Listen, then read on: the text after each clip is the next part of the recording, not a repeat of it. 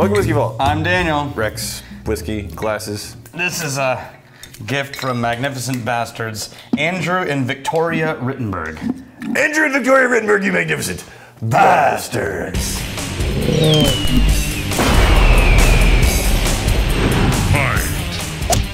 This is very much morning whiskey. Yeah.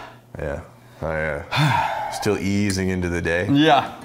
So, this is the Atlanta distillery. Yeah. ASW. We love these guys. We've done a lot of their malts. Their bourbons that we've tried before are all MGP sourced, right? Yeah. But this one they call Unison. It's a mix of MGP and their own malt. Okay. So it's the high wheat MGP mixed with their bourbon, which is a high malt mash bill.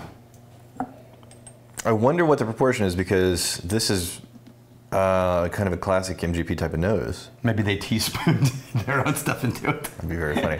So the reference is teaspooning if you're buying something from a country like Scotland. Yeah. In Scotland. Single malt. Single malt. Yeah. So what they do is, if you're going to buy a tote, to make it not single malt, they'll just teaspoon in anything. A little like dollop from a bottle, just like, it's blended scotch now. Yeah. So now it may go. It calls yeah. Interesting. Okay. It is very much that sort of cherry and slight sweetgrass, like lemongrass. Yeah, the proportion is going to be everything in a project like this, man. Oh yeah. Because like it could be 5%, 10%. It could be something really, really small, just because you have a very low volume of your own stuff and a lot of source stuff. Or maybe the stuff that they're making just plays so seamlessly. It's possible. With the MGP that it's not burying or obfuscating any of the MGP notes. Still early. It is also very, I'm looking for anything that wouldn't be MGP and I can't find it. Like maybe a slight oak note that's way, way back there. It's low proof. Do we have a 45% MGP somewhere? Oh man, I haven't finished the MGP shelf yet. We gotta have an MGP reference shelf. I know, that's what I'm talking about. This is the MGP mash bills, I think. It's hard to talk right now. I just woke up. Yeah. Yeah. Hand selected menu, bottle number. Yeah, this is. Should I get coffee or whiskey? Hot. Wait. Here's one that. No, that was the off one. It's all MGP, but it's not. Yeah, I don't know. We don't have any that I know of that are. We don't have any MGP. No, because it can't be just any MGP. Most MGP sourced is the rye one. The one that they're referring and using is the high wheat MGP. Maybe this one. This is 9 banded here in Texas. It's younger too. This is only a couple of. Yeah, the age is totally different. See, that was aged in Texas, but it's still a later color. Yeah, but they don't really let it sit in Texas very long. Yeah. Barrels come in, they dump them. See, this is what I'm typically thinking of with the MGP notes. Is they're matured enough where it doesn't feel like it's still. That's thin. That's the 9 banded is paper thin. Youthful. This one has some depth to it. Youthful. All right, I'm gonna. More of the fruit notes are developing. There's that cherry right on the front. It's thin in the taste too. It's very dry and tangy. I wonder if that's their malt note. See, I'm looking for malt is what I'm looking for, because theirs is a high malt ratio. I kind of imagine some maltiness in there. It's kind of mixed in with this little bit of a sweet tea. Yeah. This is it finishes with negligible. Finishes with a little bit more of a vanilla creamy quality. It's okay. It's friendly. Yeah. It's not. It's not bad. Not remarkable, but it's it's like sure I'll drink that on the rocks or neat. What would be impressive to me is if I found out this was like a 50-50 proportion. And like, wow, you really played well with the. Yeah, but right now I'm just assuming, maybe inaccurately, but I'm assuming that this is mostly MGP. Yeah, it's simple, a little bit tangy at the end, a little bit dry at the end. The finish doesn't really linger. Yeah, it wants to be. It wants to have an orange peel note near the front end. But it doesn't quite get there. Doesn't quite get there. And then a slight tanniny quality in the finish. Yeah, not bad.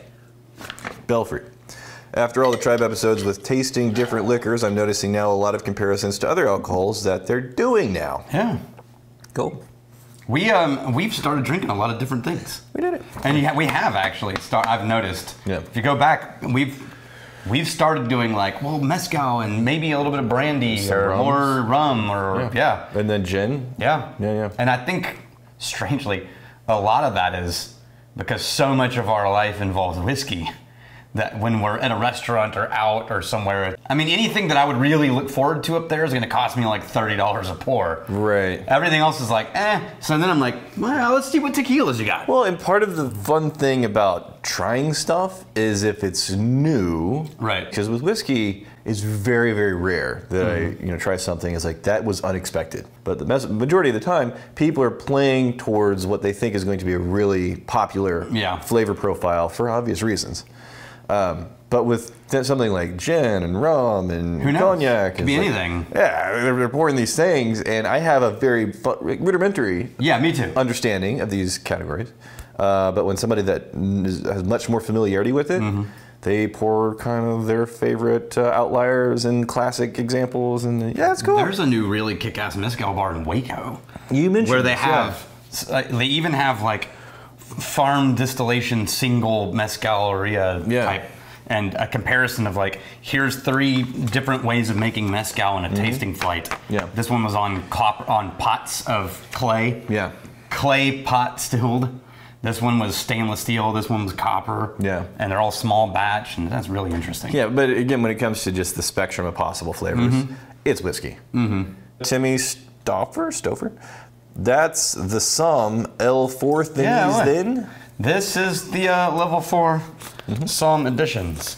Level 9. We added this. Smacks you in the balls. Whatever that is. Oh, what is it? Actually, it was a lot of fun. Yeah. It was more just like, that's cool.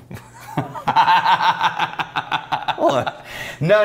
There were reasons for it, but then it's for me. A lot of these things, like I know why I picked the Star, because Lone Star State and things like that, right? And I know I picked this one because it's sort of a facet, like a top of a diamond. Yeah, so a rare stone. And this one is actually from a company that makes rosary. Things. Oh, like the Catholic Church type of? Yeah. Which I thought is, interesting. Okay. Didn't embarrass themselves, didn't blow me away. I have a sneaking suspicion this is mostly MGP, which has been known to make really nice stuff. Yeah. Here's to fighting, stealing, and drinking. If you fight, may you fight for a friend. Steal, may you steal your liver's heart. And if you drink, may you drink with us.